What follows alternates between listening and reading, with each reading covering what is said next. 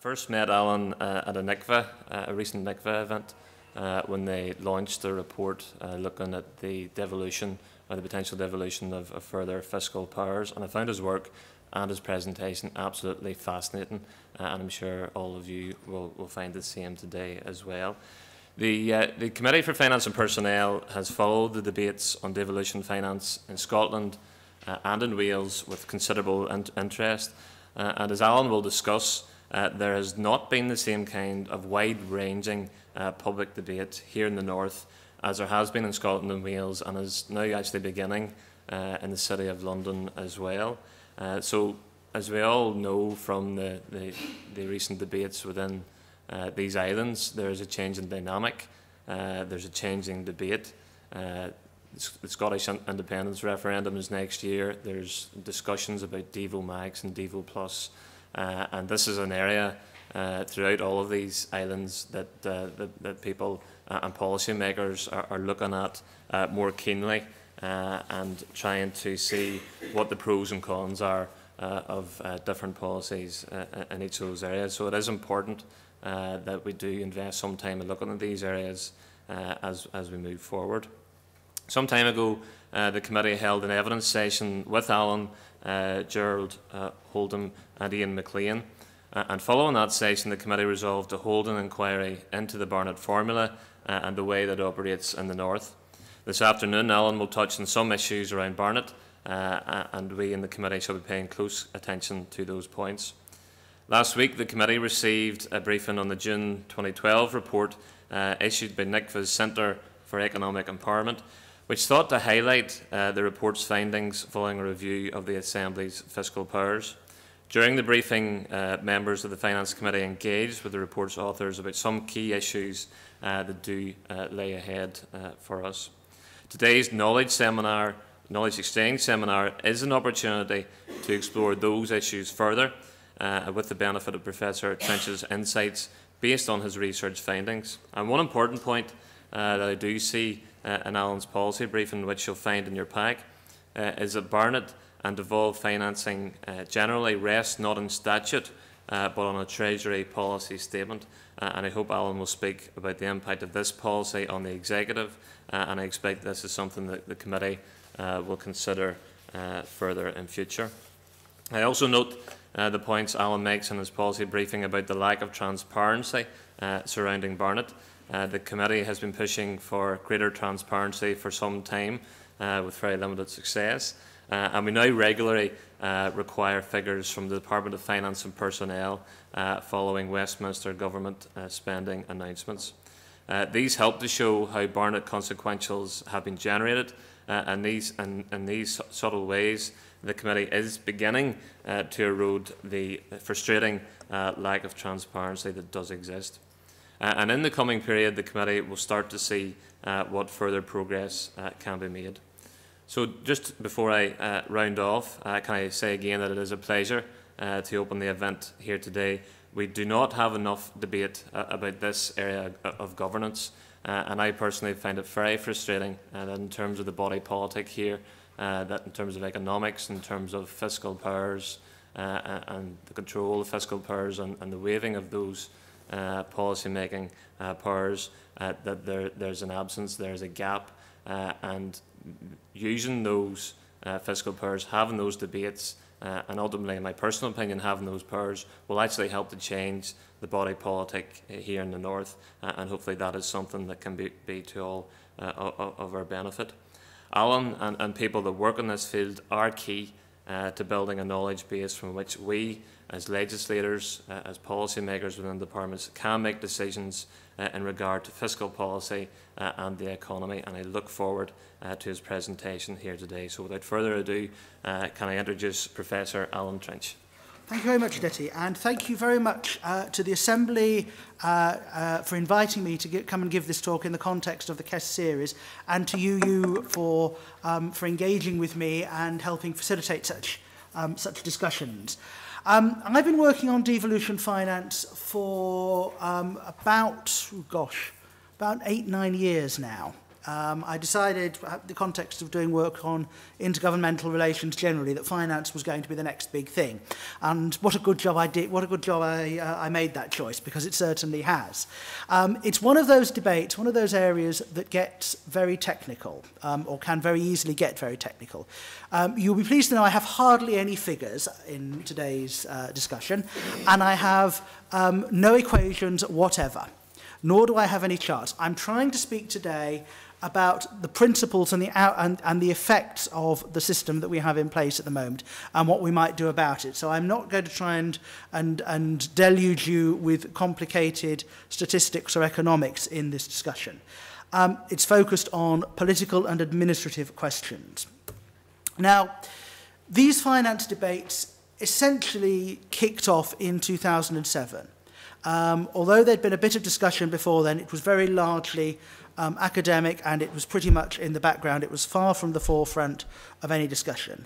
I would attribute that in large part to the effect of Labour's dominance of government across the UK, across Great Britain, sorry, and particularly in Scotland, because the present arrangements, the Barnett formula system, particularly advantages Scotland, and now we know somewhat disadvantages Wales. The effect of this is that Scottish Labour has been terribly keen to stop any change happening, and the best way to stop any change happening has been to stop anybody talking about it. So the absence of discussion before 2007 was a function of that, the fact that Labour was dominating coalition government in Scotland, in government at Westminster. We're now at the point where it's very clear there are some quite serious problems in this system. And one scholar, whom Detty Mackay has already mentioned, Ian McLean, describes it as being a system in crisis, a formula that is broke. I'm not sure I would go as far as that, but it's certainly become a very problematic situation. And those problems are becoming more and more clear, partly because they are also sounding in England. England, of course, is about 85% of the economy of the UK as a whole, a little bit less of population.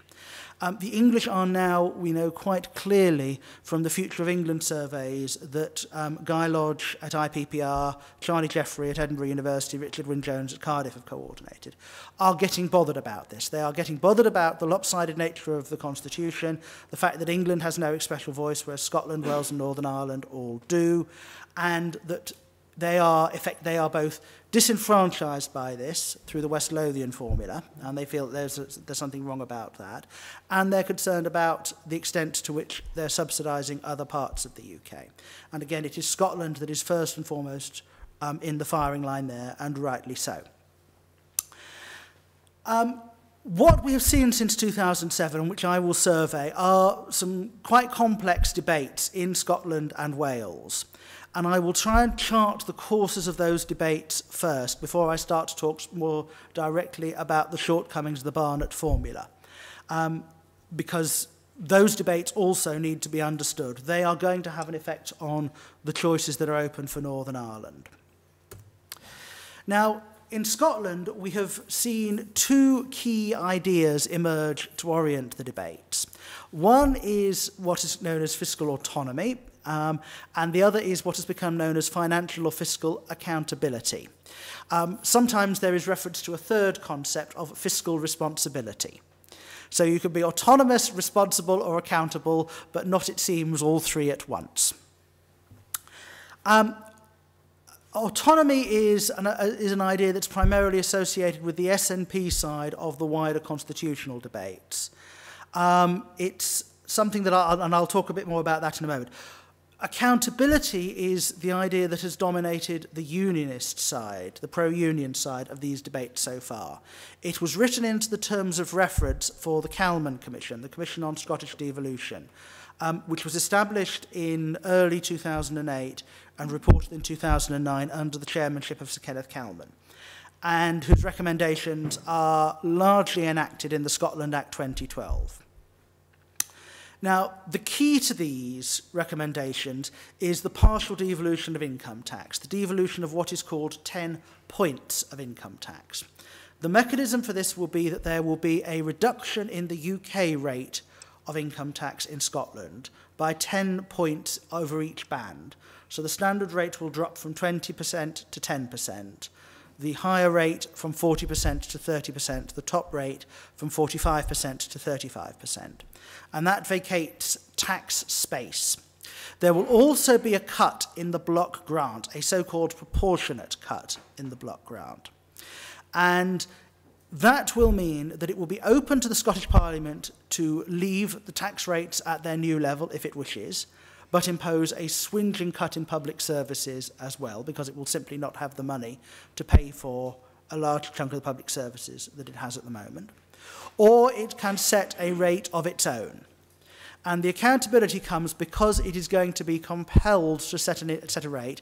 The politicians will be forced to make a choice about what that Scottish rate of income tax will be.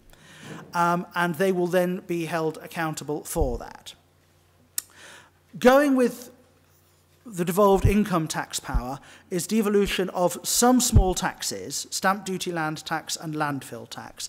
Not air passenger duty, though that's being devolved here for long-haul flights, and though it was recommended by Calman. Not the aggregates levy, another very small land-related tax that was also recommended by Calman, by the Calman Commission. There's beyond that a power to introduce new taxes. There are some criteria that are laid out in the command paper that accompanied the bill for the Scotland Act that set out those. And it would be quite hard for those criteria as they stand to be satisfied by a tax that wasn't a land tax. It might be possible, but they will mostly be land taxes or quite limited taxes like possibly bag charges, though that can be done as a charge, not a tax. There's probably the power there to do it already. And there will be this proportionate cut in the block grant, and there's been a lot of fuss about how that cut is going to be made, and indeed a lot of the detail of that is not clear. Implementation of Calman is well underway. The bill reached the statute book last year. SDL, stamp duty, land tax, landfill tax will be devolved from 2015. The bill for the replacement for stamp duty, land tax, which is going to be called a land and buildings transaction tax, is already before the Scottish Parliament. A collection agency is already being established to collect those two taxes. Income tax is due to start in 2016. Originally, the idea was that it would be devolved in 2016, with effect from 2016, so that proposals for the use of the new power would be in manifestos for the 2015 Scottish Parliament elections. Then they moved the timing of the elections. They haven't moved the implementation date for the start of the tax powers. It is conceivable they might get shifted as a result. Far from certain, and all that would in any event assume a no vote. One of the little ironies is that, that the Calman proposals would not come in until after the proposed date for Scottish independence that the SNP has suggested, assuming a yes vote in the 2014 referendum. Even a small change takes a long time. One of the problems with those first few years is going to be that they will run on estimates of the Scottish tax revenue. And there was a difference between the Labour government's and the coalition government's proposals for implementing Calman. Labour proposed just using estimates of Scottish revenues throughout. The coalition said, no, we'll use them estimates for a transition period only, and as soon as we can, we will move to using actual hard numbers. Now, that seems to me very important, because it's key to ensuring that, that what happens actually is meaningful responsibility. If this system of partial tax devolution simply means that you shift the balance of deciding how devolved governments are funded from one Treasury spreadsheet, which is what you use at the moment to run the Barnett formula, they do run it on an Excel spreadsheet, to using two spreadsheets, well, three probably, one for the Barnett formula side of things, one for the tax side of things, and the third to reconcile them. That would not create very good accountability, because all that any devolved government could do would be say, we did have to put up taxes, but that's because London played with the numbers and they took away our money. and you would simply get higher taxes and blame shifting and some quite acrimonious intergovernmental relations. Getting Treasury to accept the use of actual numbers was a significant negotiating achievement and significantly enhances how this system might work. When it is implemented, if it's implemented in this form, there will be about 30% of Scottish devolved spending will be raised from the devolved taxes. That's including also local taxation, council tax, non-domestic rate, which are, at least in principle, already devolved. And there has, for example, been a Scottish choice made over the last few years to freeze council tax. Done that since 2007. So that's a meaningful but still limited degree of own source revenue raising. And it's worth noting that the Scottish Government is responsible for a very significant proportion of public spending in Scotland. It's responsible for about 70% of what's called total identifiable spending in Scotland. Identifiable spending means that spending, particularly on defence, is excluded because that's for the benefit of the UK as a whole, not one particular part. But that's still a very significant amount of spending by a constituent unit. There are a number of big administrative issues within this, and it's one of the reasons why implementation takes quite a long time. A very significant one that will start to go live next year, is simply identifying who Scottish taxpayers are. There's a definition in the Act, a set of tests for identifying who a Scottish taxpayer is. It's a test that applies across the whole of a tax year. If you, the test is a closest connection test, and it applies over the whole of a tax year. So the mere fact that you move from Scotland to England or vice versa during a tax year will not in itself alter where you lived for tax purposes.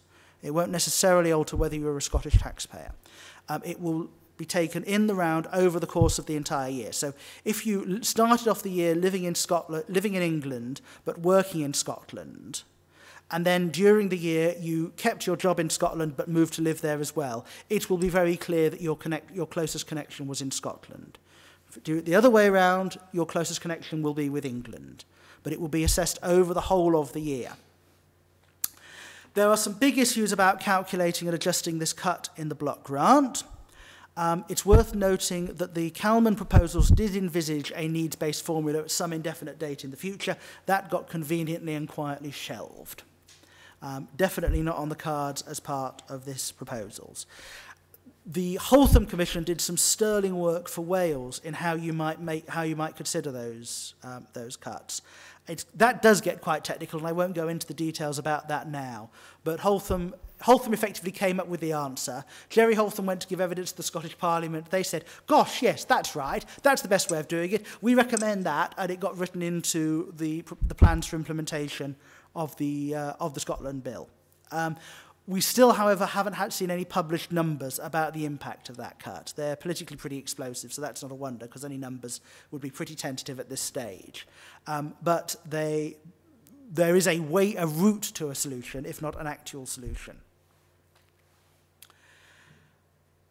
The alternative to Calman, as I say, has been proposed by the by the SNP, by the Scottish Government.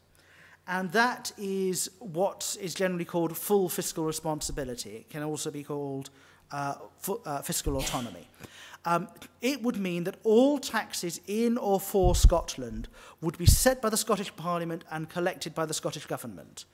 While Scotland remained part of the UK, because this proposal applies to Scotland as a devolved unit within the UK as well as an independent Scotland, there would be a contribution remitted to Westminster to pay for common UK-wide public services. The implication is those would be fairly limited. They would be primarily defence, foreign affairs, international aid, presumably also immigration, and maintenance of the common external boundary. It would be very hard to see how they could include paying for the welfare state as we understand it at the moment. The implication of this model of full fiscal autonomy is devolution of welfare benefits pretty much outright. Big complications arise with pensions because pensions are something that people have accrued as a right because they're UK citizens, and they're entitled to contribute to that and to receive that wherever in the UK they live. So how that would work remains a difficult issue, and the best worked up version of the proposals for full fiscal autonomy, which come from a couple of independent economists, not from the Scottish Government, actually said we're going to have to keep some taxes at UK level to pay for pensions, because pensions are such a large amount of money and they're so problematic to deal with. One reason why this proposal has not happened, and is quite unlikely to, is that the pro-union parties essentially do not support it. There is some degree of sympathy for it on the Conservative side of politics, but it's fairly limited. There is very little support beyond the Conservative side. The Labour and Lib Dems really have very little interest in this at all. The evidence is, at least from Scottish social attitudes, that there is support for the levels of taxation being set within Scotland. Scottish social attitudes shows that about 60% of the public in Scotland support the idea that the Scottish Parliament sets the level of taxes in Scotland. One can argue about what exactly that means, but that does suggest that that the public are ahead of the politicians in this respect. Now, if there is a referendum yes vote next September, the outcome is obviously going to be that Scotland will become, in relatively short order, we can question quite how short, an independent state outside the United Kingdom, no longer part of any sort of fiscal arrangements with the UK other than those of a sovereign state. Presumably there'll be a double tax treaty to avoid double taxation of people's earnings if they live in Scotland and work in England, or vice versa. The more difficult questions arise if there's a no vote. Now, all the pro-union parties are at the point of embracing some form of further fiscal devolution. The question is what that means. It's likely to embrace outright devolution of income tax. There seems to be fairly broad support for that. It's been suggested privately by David Cameron. It's been argued for in an interim report from a Labour Party working group, Labour Party commission on devolution. It's been recommended by the Lib Dem Home Rule and Community Rule Commission, as they called it, as well as by a couple of other groups, including the thing I've been working on myself, which is a project through the Institute of Public Policy Research called Devo More. So we add Devo More to Devo Max and Devo Plus. One would probably want to start looking at trying to devolve other taxes. The question is what? All the options start to have quite serious problems. You can't devolve VAT, though in many federal countries, sales taxes are used to fund state-level, regional-level government. That's because of European Union rules. Corporation tax is profoundly problematic and doesn't raise that much revenue anyway. And at that point, the only major tax sources left are employers' and employees' national insurance contributions. A lot of people often treat national insurance as being one single pot of money, but actually, if you think about it carefully, it's two different taxes. It's a payroll tax paid by employers when they have people on the books, and it's a supplementary income tax paid by employees on their earned income, though of course not on unearned income. And one can try and think about what one might do.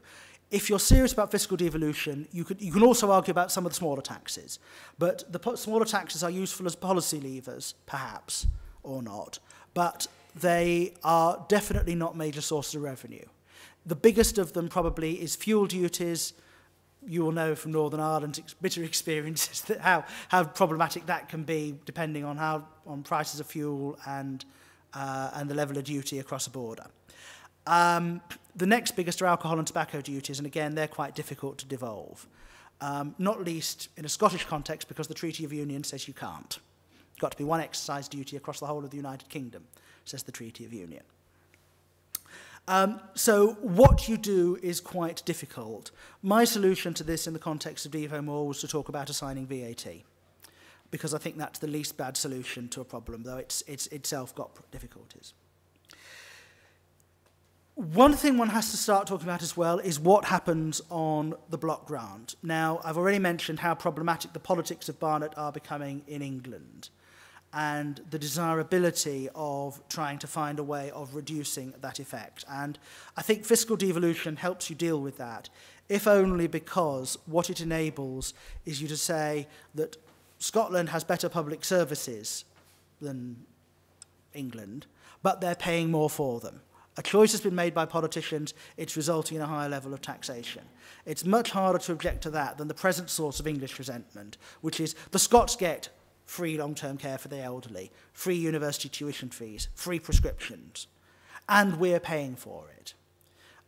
Because although one can say, well, hang on, there's a policy choice being made here, the fact of the matter is that the Scottish level of funding through Barnett is sufficiently generous that actually they're right, the English are paying for it. There is another set of problems that one's going to find with the approach that's been taken so far to trying to do fiscal devolution, which is this idea of making a proportionate cut indexed by some mechanism in the Barnett formula. Because what that's going to do is to turn the block grant into something that becomes increasingly notional. And I wonder how far you can have the underpinning of your finances, a system that is as ad hoc and administratively odd as Barnett, when it's not actually underpinning anything. When it's not, because it's lurking there, but it's becoming increasingly an abstract idea rather than the definition of the funds that devolved governments have available to them. I think that one wants something a bit cleaner and a bit more logical in order to make it workable as well. We move on to Wales. Debate in Wales began again in 2007. Plaid Cymru's entry into government meant that there was a commitment to have a review of devolution finance. That led to the Holtham Commission, which reported in 2010 and said that Wales was underfunded on the basis of its relative need by 2 or 3 points. Its relative need, depending on how you calculated it, was somewhere between 115 and 117% of the UK average. It was getting 112% in that year. That amounted to not a huge amount of money, 300 million. Significant, but not huge. The real issue was to do with convergence, because it's a property of the arithmetic of the Barnett formula that as spending goes up, because it allocates a consequential share of changes in spending on comparable functions in England to devolved governments, that it will cause over time there to be convergence on the English level of public spending. Now, that would not be a problem if you were, number one, overfunded to start with, as Scotland and Northern Ireland, but not Wales, are at present, or your level of funding was your level of relative need was below that of England. But when England's services in England are less well funded than those are in a devolved government, then you can start to get some quite serious problems. Assuming you get the population numbers right, and part of the reason why Scotland is advantaged is because the numbers were wrong for quite a long period of time. That means that you have this problem of convergence. Getting the numbers wrong, population numbers wrong, appears to be why Scotland did not experience convergence for most of the noughties. Now, Holtham has triggered a debate but not ended it, even though it's a pretty impressive document in technical terms. The Silk Commission, or the Commission on Devolution in Wales, is a UK government commission that's effectively the Welsh version of Calman, established pursuant to the programme for government that was agreed as part of the coalition deal, published its Part 1 report, which is its report on finance, last November. We were promised a UK government response in the spring, and I recall that we were being told privately it was going to be early in the spring. Well, spring came and went, and so did most of the summer, and there was still no response. We still haven't had one. It's been deferred more or less indefinitely, we were told, in June. One would expect it at some point in the autumn. We're told privately, or one learns privately, that what underlies this is a disagreement between, primarily between the Secretary of State and the rest, and that the bones of a deal are in place between the Welsh Government and Treasury. But it's the Secretary of State who is the cause of these delays. We will see what comes. What's quite important, though, about Calman is that its remit was limited to financial accountability only. It did not have issues about the fairness of the block grant and fair funding. Those were excluded largely at the behest of the Welsh Government as a result of what I would say was a misconceived strategy. They reached a sort of conclusion in October last year, but it's basically an agreement to agree. If Wales is going to be unduly disadvantaged by further convergence, then there will be an agreement about some further mechanism to increase revenue, to protect Wales's funds. It's not particularly satisfactory, and it's full of ifs and qualifications and agreements to agree. The financial proposals of Silk on accountability were very broadly like those of Calman. Devolution of 10 points of income tax, smaller taxes, and a cut in the block grant. The big difference was to avoid what is called the lockstep. Under Calman, the Scottish rate of income tax will have to be the same on all three tax bands. If you want to set a 10p rate for the standard rate, you've got to set a 10p rate also for higher and top rates. Silk said, actually, you should be able to set different rates. You should be able to set a 10p rate for the standard rate, but an 11p rate for higher rate, and a 12p rate for the top rate, if you want to. Or a 10p rate, a 9p rate, and an 8p rate, which actually would make financial sense, bizarrely. There aren't very many higher rate taxpayers in Wales, and you could scare them away quite easily. And that is also a further technical issue where we don't know where the actors stand. If, with the block grant falling below relative need, we do get some really complicated, and this agreement from last October to try and prevent any further problems arising, we do have some really quite serious issues about whether this system will be so complicated that it will in fact stop financial accountability happening. I've written a long and detailed blog post on my blog Devolution Matters if people are interested in having a look at that. Let me say something now about Barnett. Now, Barnett, I think, is quite flawed, and it's flawed not just for the reasons that are often advanced, which is that it's very generous to Scotland and it's harsh to Wales. That's true, but that's not all that's wrong with it. First problem is that it implicitly ties the model of devolved public services to the model that applies within England. Now, that's perfectly justifiable where you have a single political control of a single government with territorially distinct departments. It's not necessarily true when you start to have meaningful political devolution as well. Barnett was designed to allocate funding to Scotland, Wales, Northern Ireland when they were part of a single UK cabinet. It was designed for forms of direct rule with administrative decentralisation. That's not what we have now. And certainly Scotland and Wales on the policy spectrum lie to the left of what's going on in England. So the suitability of Barnett with this implicit tie is, I think, quite problematic. We have not noticed this as much as we might have done because the coalition has protected real-term spending on both health and schools, and those are the largest single elements of devolved public spending.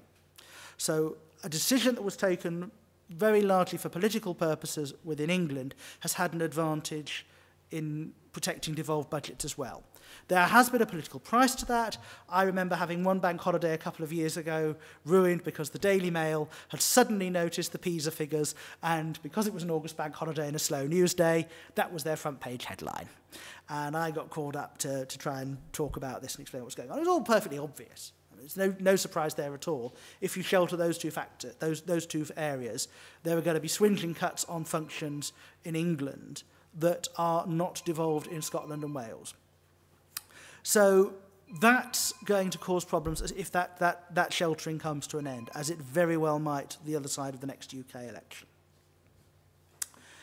I've already talked about convergence and the nature of convergence and the problems of that. Demography is very important in how convergence works. One of the ironies is that it punishes you if your population grows, because obviously the per capita spending is divided, the same block of money is divided over an increasing number of people. So you lose per capita spending even if, as your population numbers go up. That will accelerate convergence. Equally, it will decelerate convergence if your population falls, which was the story for Scotland for very protracted periods of time from the 1970s until about 5 years ago. For you here in Northern Ireland, I would suggest that you also need to start thinking about the question of relative need. What happens if or when the block grant hits the level of relative need? Now, there's been a tendency to assume that Northern Ireland is so far above that level of relative need that it's an immaterial question. It isn't. Holtham's formula, which is a pretty good one, a simple, easily applicable one, suggested that the Northern Ireland's level of relative need was 121% of the UK per capita average. My very rough cut calculation is that Northern Ireland is presently getting about 127%. So it's 6 points above its level of relative need, which is quite a nice place to be while you're there. But you cannot assume that you will be there for particularly long, particularly if the sheltering of health and local and education spending goes, and especially, ironically, if public spending starts materially to increase. Now, that is admittedly a pretty unlikely prospect, but if it does materialise, don't think it's as good news as it sounds, because that will mean that convergence probably starts to occur. We also come to the issue that Detty Mackay mentioned in his introduction, the question of what the status and nature of this document called the Statement of Funding Policy that determines how devolved governments are funded. It is no more than that. It is a statement of Treasury policy. It is implemented through the numbers that the Treasury then include in the Appropriation Acts each year. So it becomes legally binding through that mechanism, but there is no legal status to that statement at all. It is agreed, it is signed off by UK government ministers, by the UK Secretaries of State, not devolved ministers. There's been a call from some of the devolved ministers that they should be the ones to assent to it, and it's hard to disagree with that. Because some of the decisions about what goes in and out of the block grant at each particular spending review can be highly contentious. The question of the consequentials for the 2012 London Olympics is perhaps the most notable of those, but there's a bunch of other ones. There's been reclassification of spending on things like London Transport, or Transport for London as it now is, and Crossrail. Both were originally treated as being spending for the benefit of the UK as a whole. I'm sure that everybody here derives huge benefit from the existence of the London Underground. As a resident of London, I do, but I'm not sure that many of you do. That was reclassified back in the early noughties and treated as a spending for the benefit of England only, which meant that it triggered a consequential. Those sorts of quite technical, obscure decisions have quite significant implications. Adding Crossrail into the list of England-only functions put roughly an extra £1 billion into the Scottish Exchequer. Which has helped quite handily to pay for the cost of the replacement Forth Road crossing. And that linkage was quite an intentional one. So these proposals become really quite significant. And I've already talked about this problem of Barnett becoming a notional formula as well. So Barnett is very, very far from being unproblematic. I've already mentioned our Devo More proposals that I'm working on with the Institute of Public Policy Research. This is an attempt to come up with a scheme for enhanced devolution that would work for Wales and Northern Ireland as well as Scotland. It's very easy to look at these things from a Scottish point of view, say, this works for Scotland, therefore it should be on the table, without saying, hang on, if we're talking about something for Scotland, it ought at least potentially to be capable of applying for Wales and Northern Ireland as well. It shouldn't be structurally designed not to work for them in the way that full fiscal autonomy doesn't. Full fiscal autonomy could never work for Wales or Northern Ireland. You're both running huge fiscal deficits. They account for nearly half of public spending in Wales, for about 45% of total public spending in Northern Ireland. Without some system that puts transfers into the hands of finance ministers in Wales and Northern Ireland, you would face dramatically downscaled public services, dramatically. And so you need to have a system that takes those sorts of factors, the needs of recipient regions, as well as ones that are pretty close to being in fiscal balance, as Scotland is, into account. And to try and come up with a package that dealt with that, I decided that assigning a large chunk of VAT was perhaps the best way to go. that would mean that about over 55% of devolved government spending here, what's called DEL spending, the discretionary spending, not social security spending, would flow straight into a Northern Ireland finance minister's account. And I think that if you're going to look further than that, employers' national insurance contributions are about the best bet. And as part of this package, you'd also have to start looking at doing a Holtham-style block grant that would fill the space between a reasonable estimate of fiscal capacity and what's actually needed to pay for public services on effectively the English model. So let me try and conclude by saying some of the things that I think this means for Northern Ireland. First and foremost, this is not a status quo that we're talking about. The situation may appear to be stable because it's been stable for so long, but it's actually changing and changing pretty fast. There are going to be developments in Scotland, whatever the outcome of a referendum. There are very likely to be some quite significant changes for Wales. There are changes that have already been mentioned for Northern Ireland for funding of local government within England as well. So the idea that the future is going to be like yesterday is a dangerous and mistaken one.